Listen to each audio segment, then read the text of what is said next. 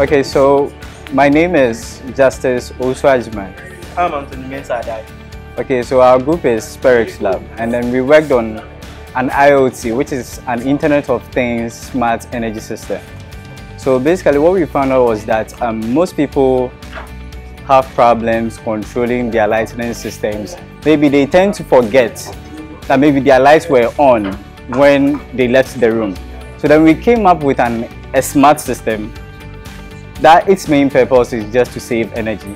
So what we built basically controls your lighting system in the room. So once you enter the room, it detects your presence, then turns on the light.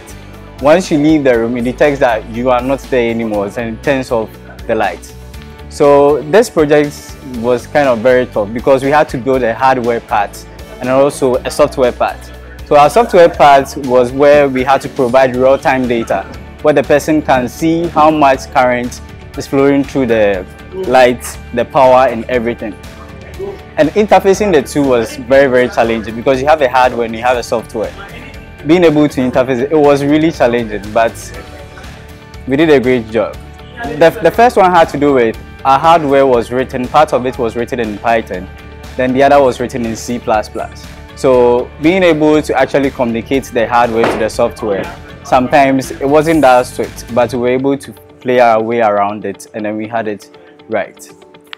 Now to talk about Hacklab, how do we even get to know about it? Okay, actually it was him. We heard of it. Eldad. Is it Eldad? Yeah, yes, Eldad.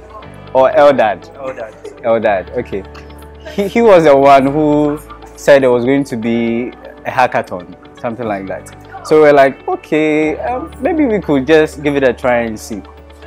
So we came for the first day and then we saw that, oh, once we entered, we're like, oh, we saw some people doing some great things. So initially we actually wanted to back off, like, because we saw people doing great stuff. So we're like, oh, what we have going to actually do here? Because then we thought it was that, okay, let's give it a try. So we decided to work on our stuff, worked on the hardware part and then the software part. Most especially when everyone is doing software and you're the only one out doing hardware. Yeah. Because we believe there will come a time that everything within our environment will be smart, and where AI is actually increasing and we have machine learning also, our rooms, our street lights, everything will change. So there's a need for such smart systems, at least for now. And you can see most people were just doing mobile apps, but we saw that, okay, we can do a mobile app plus our hardware, so then we can have the two-way communication. That actually makes us engineers, not computer science students, you know. Yeah, so it makes us real engineers, and that's exactly what real engineers do. That's what we did. So the whole program has been really good. Actually, it's been very good and I really love it. It was actually productive. Yes, you couldn't it imagine is. coming over in a day to write a whole program on the software part. We did that in a day. Yesterday from morning we had to write everything, the mobile app, the web, we had to write everything yesterday, just straight on point, just typing like that. But the program has been really good and we want to encourage others who have very nice ideas, but because you see sometimes most people think that if you present your idea someone might take or steal your idea, but no one can do your idea better. That is true. No one can actually produce what you actually want your idea to actually be like in reality. So that is why, and by God's grace, we won. So for the best idea. So we are so grateful for that. Okay, you know, I'm a lazy guy. Actually, I am so lazy, in a sense that I realized that my room, I have to be buying prepaid more often, and sometimes because I'm busy, I tend to leave my room without putting on the lights. So I decided to build a miniature in my room to test to see whether it works or not. I tried it and actually it conserved my whole electricity for a whole 3 months. I just used 20 cedis worth of prepaid and it was really cool.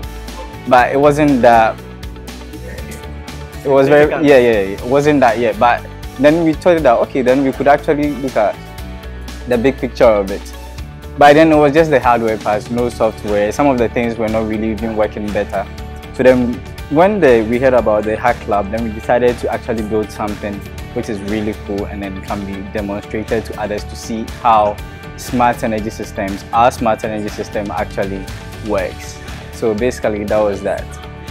So what the miniature I did in my room, actually I'm lazy for the past 3 months. For that small one, that wasn't this. I've actually not turned my lights on and off in my room. Once I enter, it just turns the lights on. I leave and then automatically it turns the lights off. So it saves me time. And when it detects I'm not around and I'm asleep, it goes off. So that is really awesome. And then we hope that these things can be actually deployed on a large scale to help conserve energy.